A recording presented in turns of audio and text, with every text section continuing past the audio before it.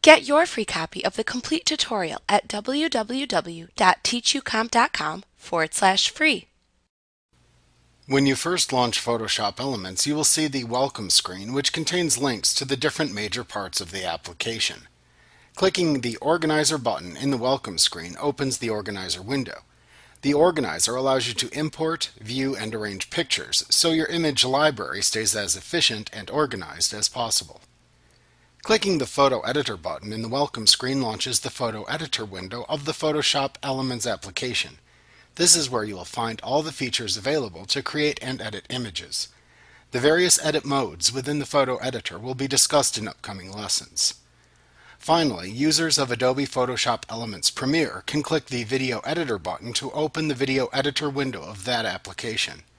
This tutorial covers the standard Photoshop Elements application and photo editing.